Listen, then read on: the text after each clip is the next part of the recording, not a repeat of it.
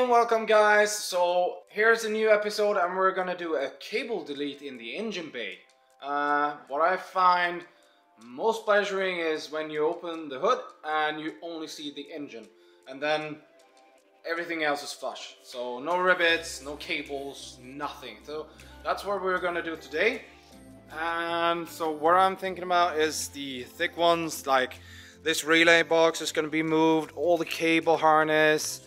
We're gonna move the canister for all the water, and yeah, everything's gonna be deleted, and we're gonna do it flush and nice. So stay tuned for that. So I have a good friend over. He's helping me out with soldering all the cables.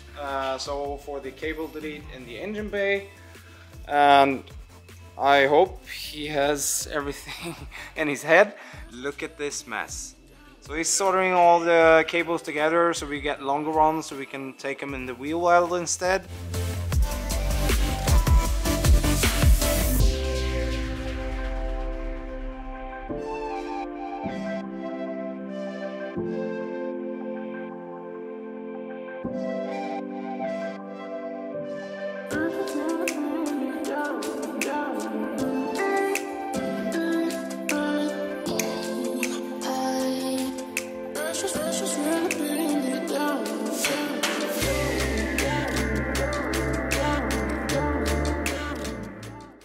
I don't remember if you actually remember how it looked, but on the strut tower now on the right side of the car, everything's taken away. A huge shout out to Christopher. He's helping me out in soldering and doing the cables longer so we can route them another way. And a huge shout out as always to Robin Jagat. He sticks around and helps me out. I couldn't do this without my friends. I do a lot of the cars and the thoughts and the ideas are actually from me. It's my designs, but without the good friends I have here in the workshop, I wouldn't be able to do the cars that I do. So thank you guys, a huge thank you. I really appreciate it, okay? But if you remember how I looked with all the thick cable harnesses and the canisters for different parts for the engine, look how it looks right now. So it's pretty empty right now. We had the thick cables, 3 of them coming from up here, and then we had the canister for power steering and some other details here. What Christopher did, he did route the cable harness in here. Oh, sorry, bad lights, but you can see it begins from here. We're gonna tuck this in behind here, and then he actually disappears. And what we actually did here, me and Robin, we did remove the water tank and the canister for power steering, and we moved them in front of here instead. So we custom made a bracket, and so we have the power steering here in the center, and we're gonna reroute the hoses, and then actually we did some brackets to hold up the water container for the cooling water. Christopher is gonna pre-long these cables, do the same. I don't know if we're gonna reroute them on the inside of the frame or reroute them into the fender. What I'm not gonna delete, I can always paint them so it looks better or nice. It's actually the AC tubes. They are routed here, and we're gonna have the air cold intake or the piping for the air cold intake passing over there, so I don't think they're gonna be visible. But yeah, this is the engine bay right now. It doesn't look much, but I'm gonna hold the camera still here and just remember how it looked. And then when we're at the first car show, I'm gonna go around the whole car and just get as many before and after pictures so you can see the tough work and the hours just giving a result, you know. Hey guys, what's up? So we're at a different location. I'm using another shop, but we're gonna port the upper manifold today. I'm just gonna go through some steps and the tools I use, and hopefully you're interested. But here we got the upper manifold. So what we're gonna do, I'm gonna try to shine some light there for you. But you can see that groove in there. So that's how much material I actually have to spare and to grind down and make it smooth. The mission here is to make the airflow as sufficient as possible, and yeah, let's begin.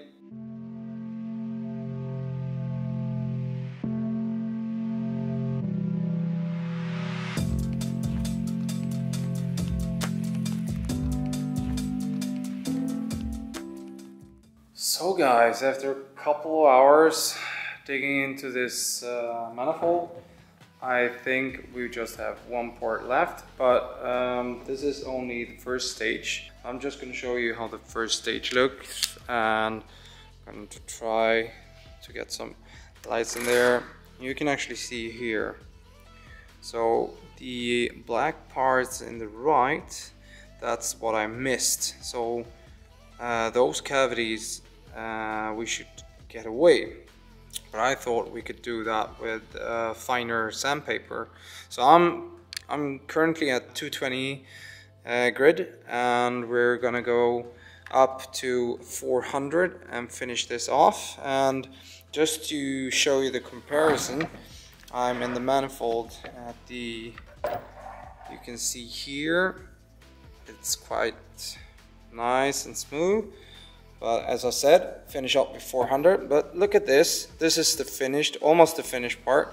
And then you can see the original OEM part.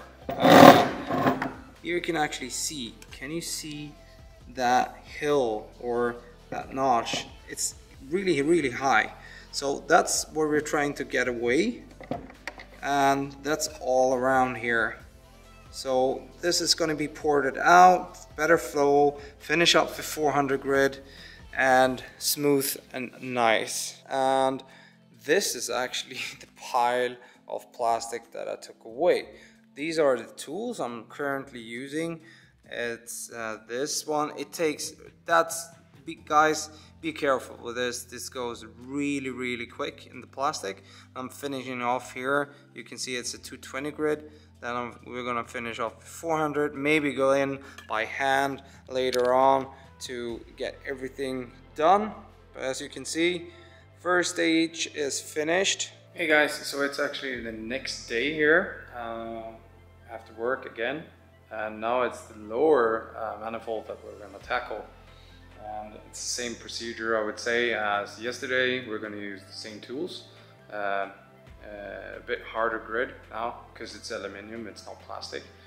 And lower manifold looks like this right now. I've already begun, but as you can see in here, you can see the casting line here, and that's a cavity that we're gonna get away. And you can see that I've been doing the grinding in the import side, and this is how it actually looks on every single port. So we're gonna get that away, and then we have on the injector sides these knuckles. The knuckles we're gonna just smoothen out a little bit more. We don't wanna go through the casting, but yeah, that's the process, and it's not much more to actually show more than this. Here you can actually see what I haven't been touching yet, and then on the other side what I've been touching.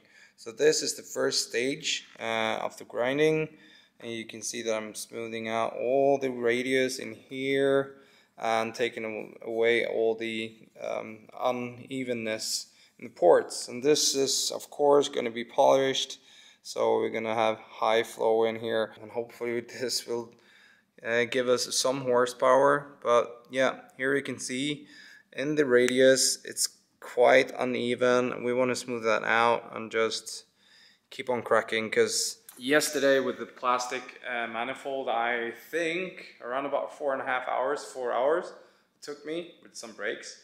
I already been doing this for over 2 hours, so that's gonna be maybe 4 hours in total, 8 hours, 8 to 9 hours, and hope it will show on the dyno. So we will wait and see.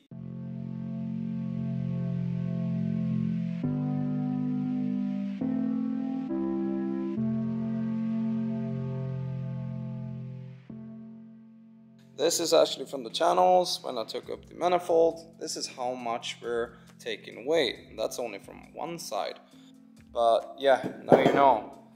This is how much we actually want to try to get away, or even more.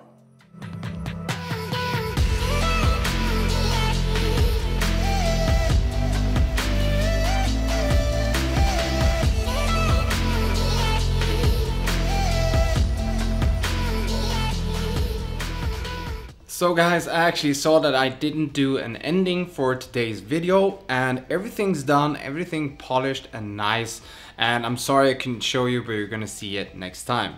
But I actually have a big game changer, a big surprise for the next episode. So tune in next Sunday to see the news of the build. It's gonna be epic. And I just want to say thank you for actually watching today's video, and I hope to see you next time. But have a nice evening, morning or afternoon, wherever you are, and thank you again. Bye bye, hej då!